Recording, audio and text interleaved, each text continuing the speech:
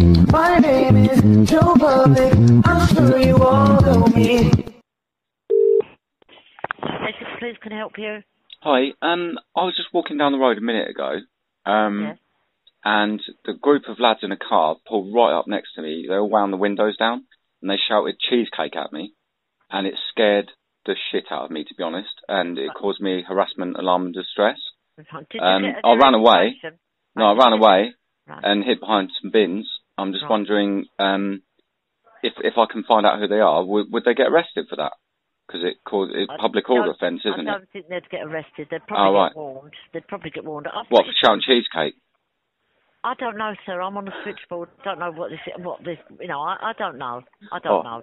But you said that you wasn't happy with it. I can put you through to report them. Yeah, it caused me harassment, alarm, and distress. Like, the words really hurt my feelings. Right, okay, I'll put you through. All right, cool. Who's late?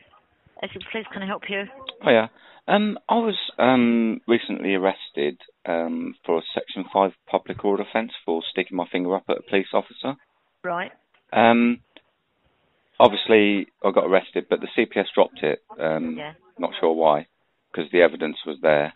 So I'm guessing sticking your finger up at a police officer is definitely a no-no. I've got a couple of other things that I want to see if I'd be breaking the law if I said them to someone.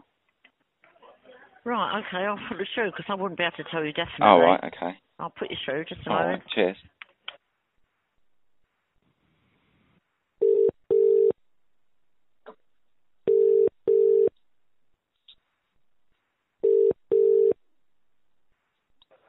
Essex Police Control Room, can I help you? Oh, yeah. Just speaking to a lady a minute ago, just put me through to you. I was recently arrested for a Section 5 public order offence for basically sticking my finger up at a police officer, but the CPS dropped it.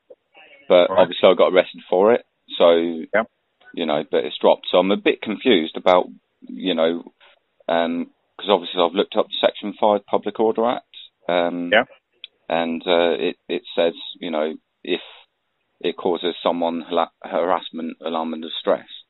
So I've got a list of words. So I was just wondering if I could go through and see if they would be included in that Section 5. I'd rather we didn't. You're through to the control room. If you need law, so I could quickly go through them. No, don't go through them. If you need if I said fuck the police, would that be illegal?